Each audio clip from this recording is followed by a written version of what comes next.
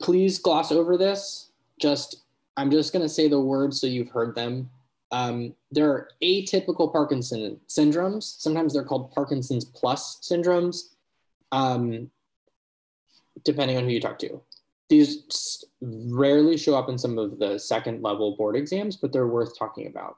So dementia with Lewy bodies is going to show up, right? So that's typically viewed as an atypical Parkinson syndrome.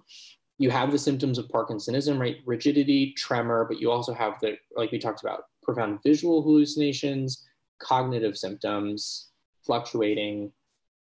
There's also multiple systems atrophy, which I want you to think about kind of looks like Parkinson's, but has really early severe autonomic failure. They have horrible orthostatic hypotension, urinary symptoms, bowel symptoms, tons of falls because their orthostasis is so profound. It's all you should think about with it. There's tons about it, but you'll see that on step 2 and level 2, just as an answer choice.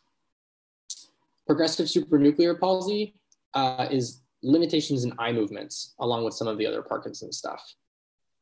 And then the one that you're going to see the least is corticobasal syndrome, sometimes referred to as corticobasal degeneration.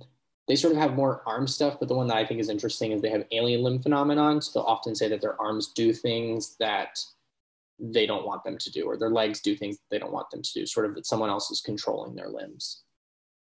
But that one I don't expect you to see, but it's on the list. You will see dementia with Lewy bodies on test. You might see MSA and PSP on test. You probably won't see CBS on test. I can answer more questions about them, but recognizing it's very niche.